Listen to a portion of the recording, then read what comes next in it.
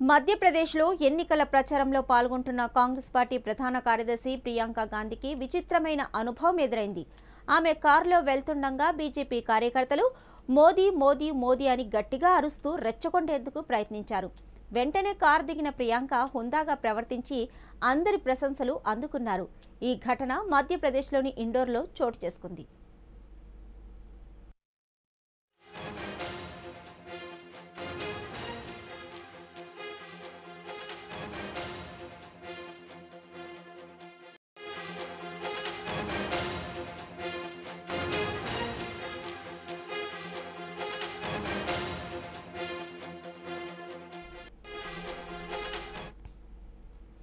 ఇండోర్లో ఎన్నికల ప్రచారం సందర్భంగా ప్రియాంక గాంధీ బహిరంగ సభలో పాల్గొనేందుకు వెళ్తున్నారు.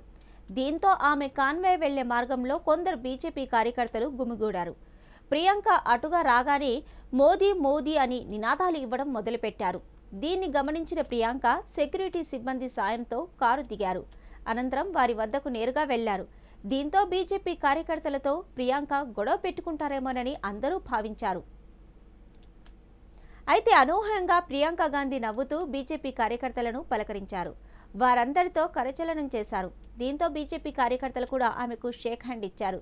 ప్రియాంక వారిపై ఆగ్రహం వ్యక్తం చేసి ఉంటే కనుక బీజేపీ కార్యకర్తలు కూడా రెచ్చిపోయేవారని, దాంతో కాంగ్రెస్ శ్రేణులు సదరు బీజేపీ కార్యకర్తలపై దాడి చేసి ఉండేవారని, అప్పుడు పెద్ద గొడవ అయ్యుండేదని, కానీ ప్రియాంక సహనంతో వ్యవహరించారని పలువురు ప్రశంసలు కురిపిస్తున్నారు. ఈ ఘటనకు సంబంధించి వీడియో ప్రస్తుతం సోషల్ మీడియాలో చక్కర్లు కొడుతోంది.